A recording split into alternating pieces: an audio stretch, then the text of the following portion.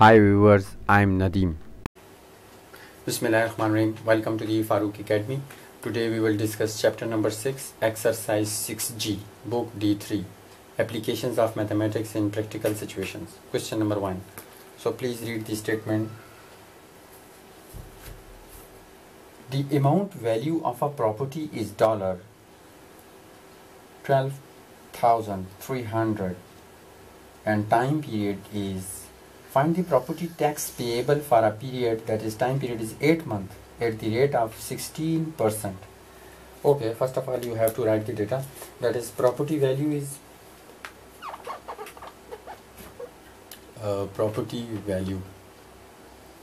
is equal to $12,300 and time period is 8 months. That is equal to 8 divided by 12, so you will get 2 by 3 years. So I have converted into years. So rate of tax 16%. Rate of tax is equal to 16%, and tax payable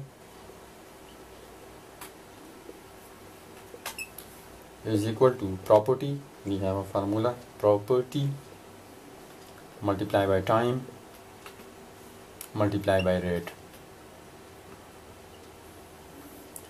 So 12,300 multiply by 2 by 3 multiply by 16 by 100.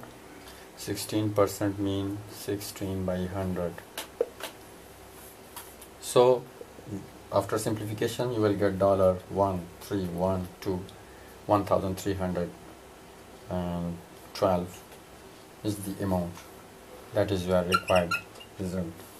Similarly, if you read the statement of question number 2, how much does a customer have to pay for an article costing $240 with 5% GST imposed on it? GST, general sales tax.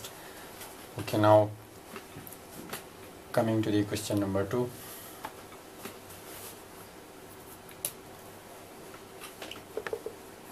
Cost of article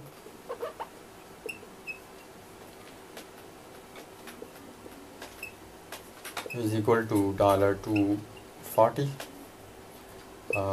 5% of cost, that is your rate of GST, general sale tax. So we have to find only GST. Since what is the formula of GST?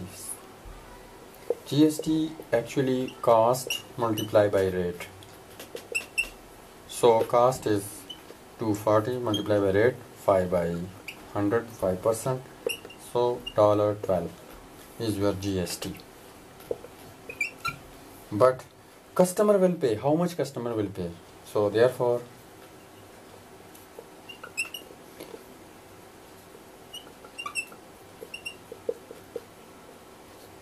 is equal to 240 plus 12 is equal to $252. So customer will have to pay $252. So that is your required result. So hence the customer payment we have calculated here. So now coming to the question number 3.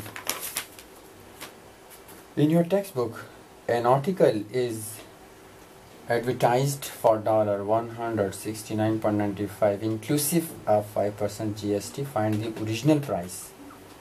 Okay, question number 3. Find the original price.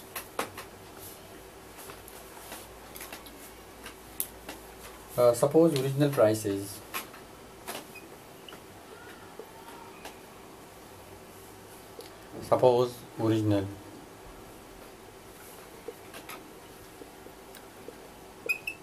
original price is $X, GST 5% of X of the original price, so it will become 5x by 100 after simplification, and after further simplification you will get x by 20. So it is your GST. So by given condition, if you read the statement once again, so by given condition we have to write the equation as is equal to 169.95 because it is your GST and the original price. So taking LCM, 169.95, using cross multiplication you will get 3399. So the value of x is, because this 20 is multiplied with this, you will get this. You need the value of x, but we don't have enough space here. Okay, you will see here. Therefore the value of x is 3399 divided by 21. So the value of x is, after using calculator, you will get 161.86. so that is your original price. So coming to the question number 4.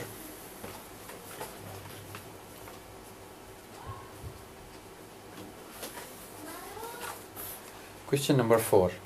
Read the statement. Find the income tax of a taxpayer if his chargeable income is number A, $25,400, B, $38,400, C, $72,400, and D, $105,000. So we have to calculate now. Question number 4. Write the data in case of A part, that is $25,400. So on first, $20,000 on first $20,000. Tax payable is 0. Tax payable is 0. On next $5,400, tax rate is 4%. Therefore tax payable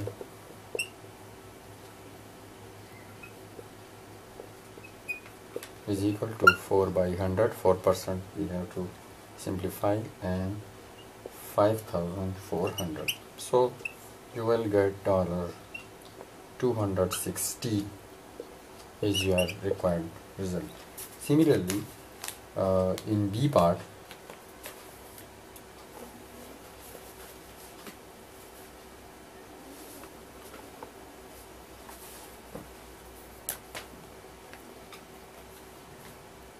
now we have $38,400. So from the table,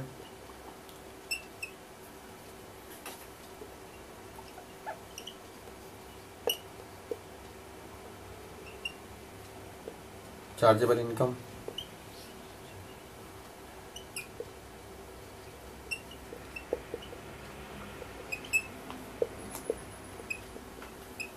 $30,000, tax is equal to $400.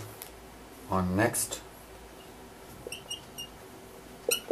$8,400, tax will be 6%. So therefore tax payable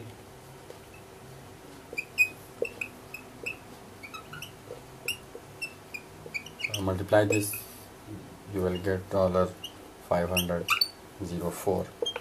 So total tax payable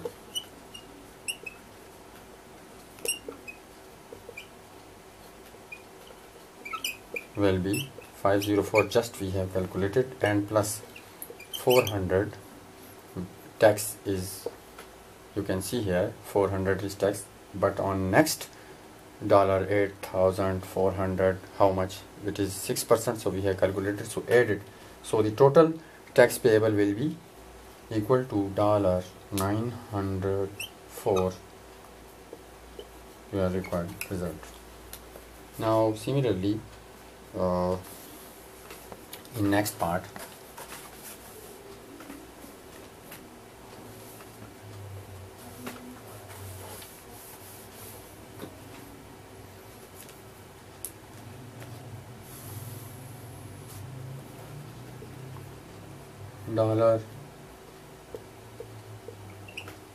$72,400.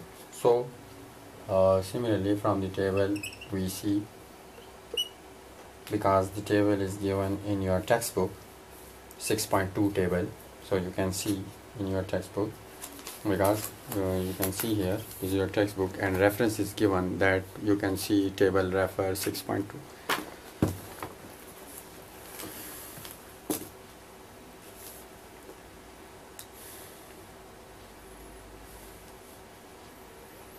So from the table,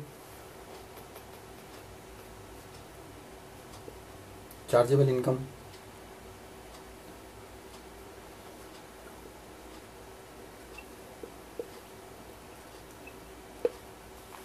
is equal to 40,000.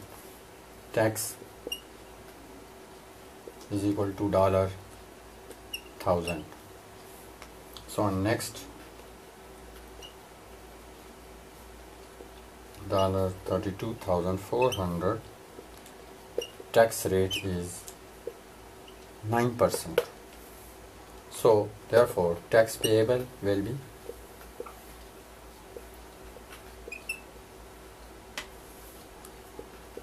%, mean 9 by 100 multiply by 32,400, you will get 2,960.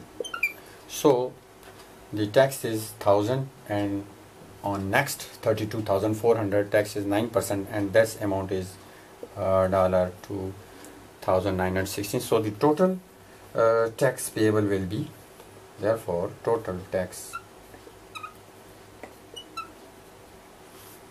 payable will be 1,000 plus 2,916, you will get $3,916. So that is your required amount, that is tax to be paid. So in this way, first of all you have to find the tax on next payable amount, then the payable tax calculated, and it should be added to the tax which is already imposed. So both the taxes are added, so it will give the total tax payable, so that is $3,916. so that is your required result. So I hope that this exercise is helpful to you for your better understanding. So I have tried my best to simplify it in a simplest way, so I hope that it will be very much helpful to you. So thanks a lot. Thank you for watching.